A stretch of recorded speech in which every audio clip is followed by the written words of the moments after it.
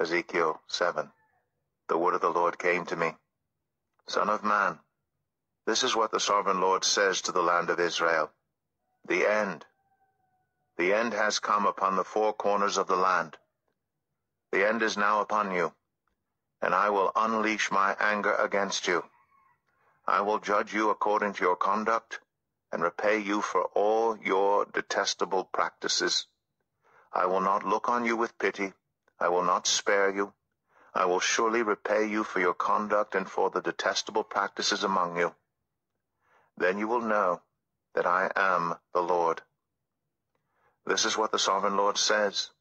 Disaster, unheard of disaster. See, it comes. The end has come. The end has come. It has roused itself against you.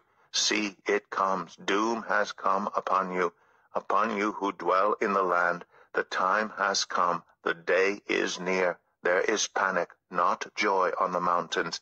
I am about to pour out my wrath on you and spend my anger against you.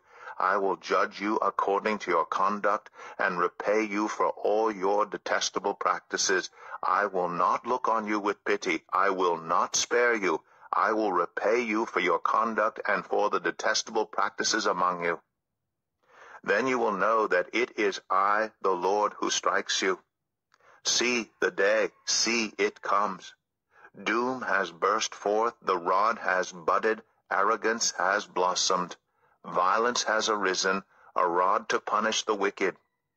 None of the people will be left, none of that crowd, none of their wealth, nothing of value.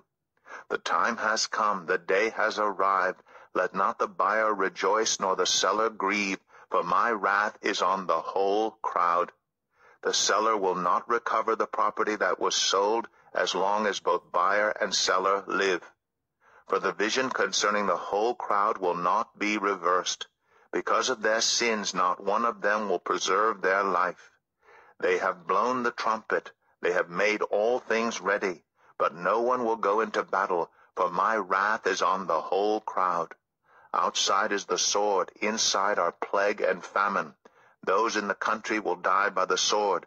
Those in the city will be devoured by famine and plague.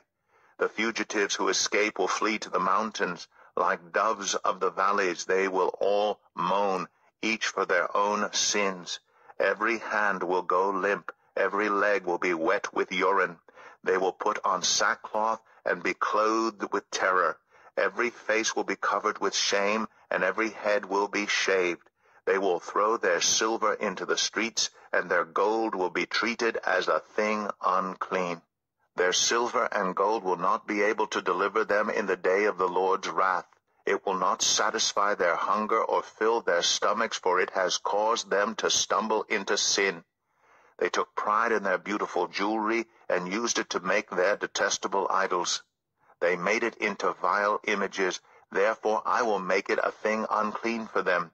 I will give their wealth as plunder to foreigners, and as loot to the wicked of the earth, who will defile it. I will turn my face away from the people, and robbers will desecrate the place I treasure. They will enter it, and will defile it. Prepare chains, for the land is full of bloodshed, and the city is full of violence. I will bring the most wicked of nations to take possession of their houses. I will put an end to the pride of the mighty, and their sanctuaries will be desecrated. When terror comes, they will seek peace in vain. Calamity upon calamity will come, and rumor upon rumor. They will go searching for a vision from the prophet. Priestly instruction in the law will cease. The counsel of the elders will come to an end. The king will mourn. The prince will be clothed with despair, and the hands of the people of the land will tremble. I will deal with them according to their conduct, and by their own standards I will judge them. Then they will know that I am the Lord.